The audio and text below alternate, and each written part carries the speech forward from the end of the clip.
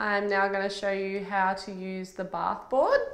This is a bath board, and as you can see, it's got 4 stoppers which can be fitted so that they're secure to the bath. They can also be adjusted to suit different sized baths.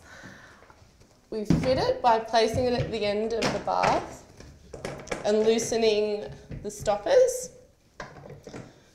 We can then tighten the stopper so it is up flush against the side of the bath and just tighten using a flathead screwdriver.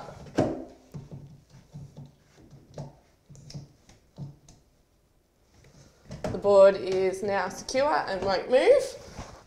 John will show us how we use the bath board. So moving backwards until the legs are touching the bath, we sit on the board. Now with your left hand holding the rail, we're going to swivel your legs. If someone is having difficulty lifting their legs, the carer can provide assistance to lift them over the top. John may now have his shower with the handheld shower head.